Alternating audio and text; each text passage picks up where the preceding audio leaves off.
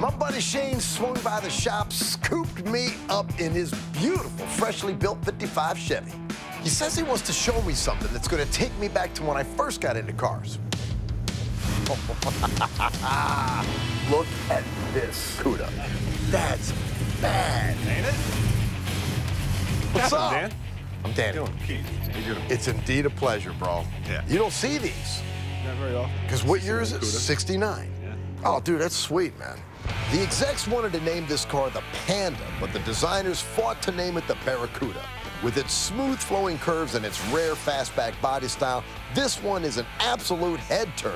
1969 was a legendary year for the CUDA.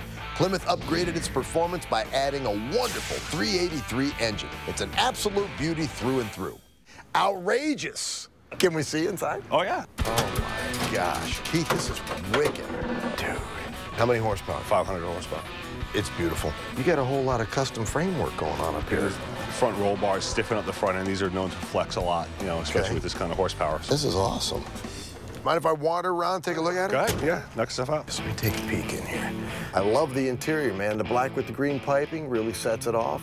What's her story? Pretty neat story. The person who bought the car bought it and donated it to an automotive technical school. How cool is that?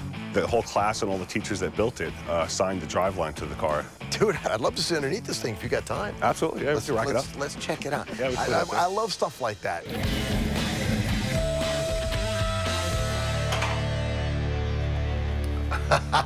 Oh, yeah, dude. Look at that. All the signatures are on there dated 1990, 2000. Advanced Auto Class, 99, 2000, Kodiak High School.